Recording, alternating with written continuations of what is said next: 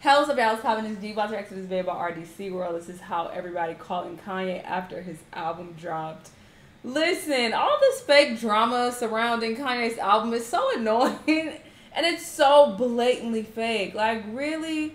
Soulja Boy then came out talking about, oh, Kanye a hoe for leaving me off the album, and then here come Chris Brown, oh yeah, Kanye a bitch, he left me off too. It's like, what?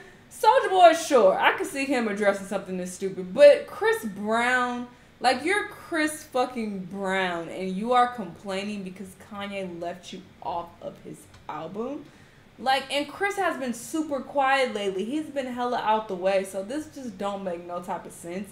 And it's not even like this is something new. This happens with artists all the time. A lot of artists that are featured on songs, they don't make the final cut of someone's album. So it's just like, for them to react this dramatically about it is just so extra. It's so fake. And it's like, really? And you might be like, oh, well, it's Kanye. He don't need no extra buzz. He would. Trust me. All of these artists, no matter how big they are, they all benefit from having drama and buzz surrounding shit that they release. They all benefit. So don't think that, oh, because someone is super popular, they don't need to do publicity stunts and shit. They do. They all do it. So don't be fooled. It's just nonsense. But anyway, let's see what RDC says. Let's watch. Random. Hey, Kanye, bro, you a whole ass nigga, bro, for real. I put my heart and soul in that motherfucking verse and you just took my shit off. Say something, nigga.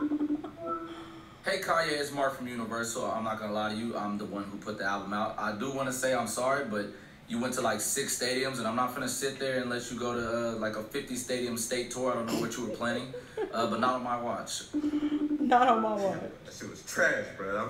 Oh, here he is. Yo, Kanye. Yo, it's Drake, man. Hey, congratulations on the album. It was fire. And those features, they really came through for you. Right? Right? But yeah, man, hey, I feel like that everybody's gonna be listening to this album till like Thursday at midnight or something like that. I don't know what's going on there. I don't know. But yeah, tell the wife, the kids, and Pusha, tell them all I said what's up though, man. That's funny because I feel like Drake is really fake like this. Like, he look like he fake, and he seemed like he'll be doing some shit like this. Like, he'll be talking shit behind these artists' back, but then when he see them in person, he like, hey, what's up, dog? Like, I could totally see him doing that. But yeah, I have not heard this album yet. I listened to the first 2 songs, but I was turned off by all the censoring. And I thought it was my Spotify fucking up or some shit, but then I Googled it, and everybody is saying they only have access to the censored version. Like, what is this, Kanye?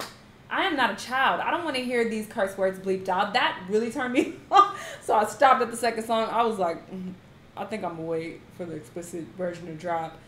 If it's even dropped. I don't know if it's even going to drop, though. Is it dropping? Who knows?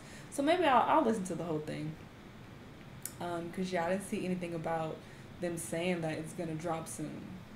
That's really trash if he just keeps the censored version out. Anyway, I really like Off the Grid. I like that song a lot. And it has Playboy Cardi on it, which is surprising because I don't like him. His voice is just really annoying to me, but it was a little tolerable on that song, and I really like Fabio's verse. So yeah, I fuck with that song. The production is really good. And then I heard Jail with Jay-Z. Not really a fan. If I kept listening to it over and over again, I could see it growing on me, but I don't want to do that. So I just skipped that song, decided not to save it. But yeah, I'll listen to the whole thing. I'm not sure what people are saying about it, if they're saying it's good or not. I haven't looked up any reviews, but we'll see. We'll see if it's good. I'm mainly looking forward to Drake. I ain't even gonna lie to you. That's what I'm looking forward to. I'm super excited to hear that.